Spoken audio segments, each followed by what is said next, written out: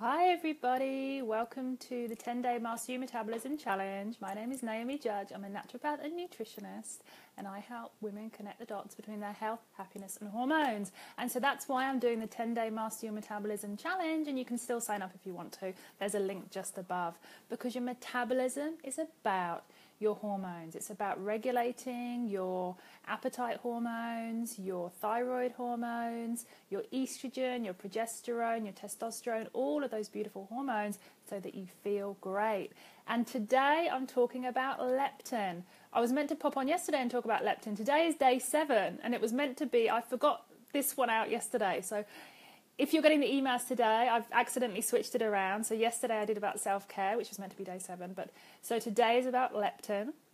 Leptin is a very important hormone. Leptin is an appetite hormone. Leptin and ghrelin are both appetite hormones. But leptin in particular, I have found, has been out of balance for so many people, and it can start from a young age, and this can cause so many issues with appetite, with weight, with cravings, with controlling how often you eat, your portion size, all of that kind of thing. So it's really important for your metabolism to get leptin in control, to get leptin balance where it could be. You know, leptin ensures that you feel satisfied after every single meal. Leptin ensures that you're not snacking too much. Leptin ensures that what you eat, you feel good afterwards. You don't need to eat again afterwards. Now, I just want to go through some of the signs of leptin being out of balance. So leptin is a hormone that if you've got a lot of fatty tissue, you might be producing more leptin. And so signs that it might be out of balance will be obesity, unsatisfied after each meal. So you eat a meal and you think, oh, I really feel like something else. I really feel like eating something. Persistent snacking, so grazing through the day. Grazing through the day is not normal. You shouldn't be grazing. And I talked to you in one of our first Facebook Lives about why it's not good for your metabolism. Because if you're grazing through the day, it's naturally putting your progesterone down, and that will cause you to gain weight, gain water weight, crave, your serotonin will be down, and that will inhibit your thyroid gland.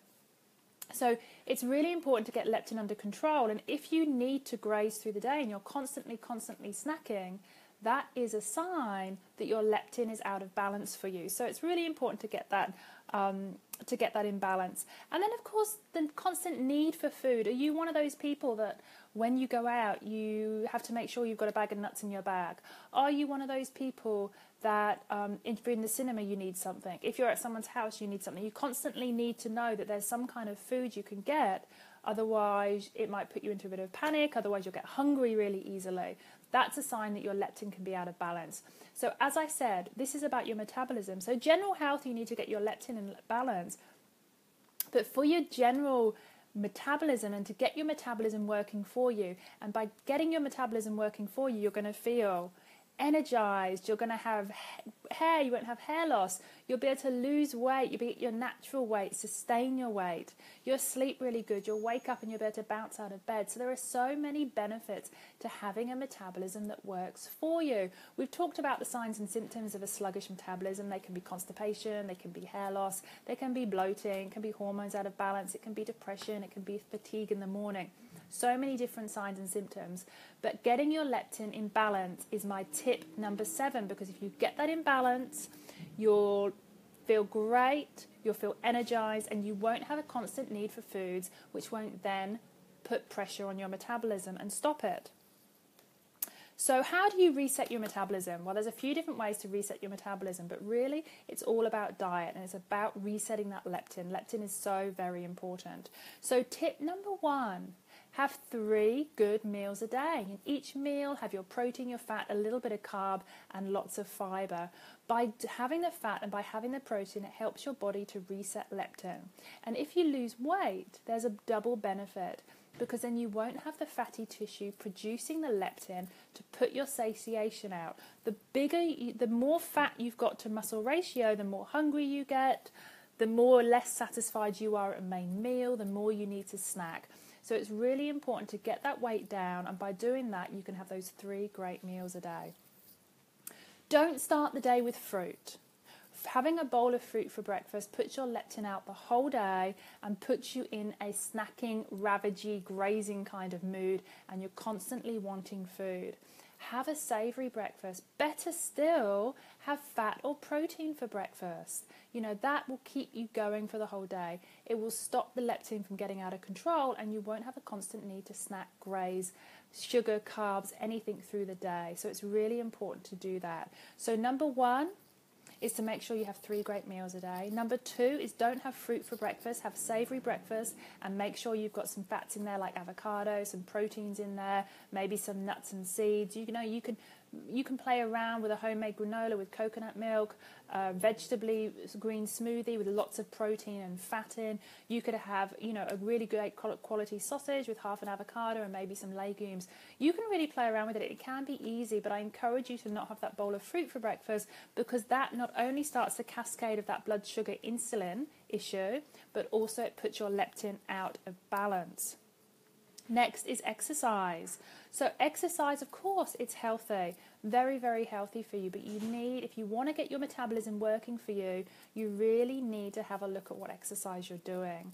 So if you're the type of person that snacks all day, hungry all day, needs sugar through the day, and you're a little bit stressed, work stressful and there's stressful things going on, I really encourage you not to do that intense exercise like long distance running, long distance exercise for an hour in the morning, because what that does is it really pushes your leptin out and causes you to get into that kind of snack mentality through the day. So I really encourage you to look at doing yin exercise in the morning, and then better still, if you want to do if you like real running, which a lot of people do, save it till later in the day, particularly if you're trying to get your metabolism back on track.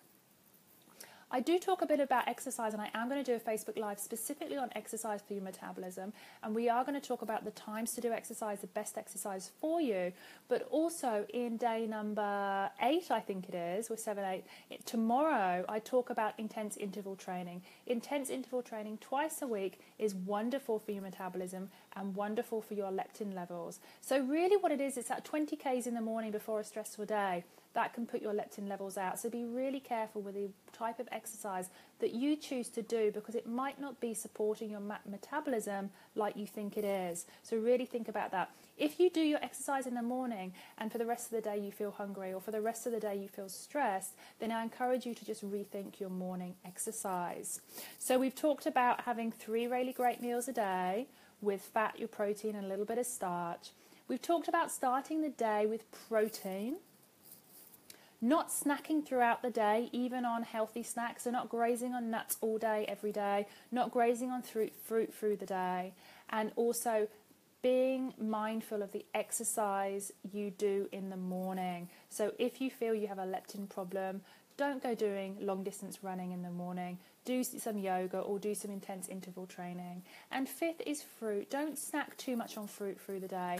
You know, don't drink fruit juices through the day, plus have your bowl of fruit. Have 2 designated snack times, and if you want to have a piece of fruit, and if you want to have, sorry, something's just come up on the screen that's put me off. If you want to have a piece of fruit, save it till later in the afternoon or the evening. It's less likely to have an effect on your leptin and your metabolism. So those are my 5 top tips to reset leptin. And like I said, if you can't reset leptin, you're not going to reset your metabolism. So this is one of the main important things for metabolism and also for your hormones. And if you're looking to lose a little bit of weight, resetting leptin is super, super important. So I hope you enjoyed my live today. It was a quick one. It's Saturday. You're all out. I'm just seeing clients at the moment, and then I'm off for a family barbecue later if the storm outside lets up. Hopefully it will. So I hope you found that helpful. If you've got any more questions about leptin, what to do about leptin, the signs and symptoms, please pop them in the feed below. And if you've got any feedback about the Metabolism Challenge, I would love to hear it. I'm getting some great feedback. So thank you guys for all the emails you're sending me. And tomorrow I will be on again. And that's it for today. So we talk leptin. So thank you so much for joining me today. And I'll see you tomorrow. Bye, everyone.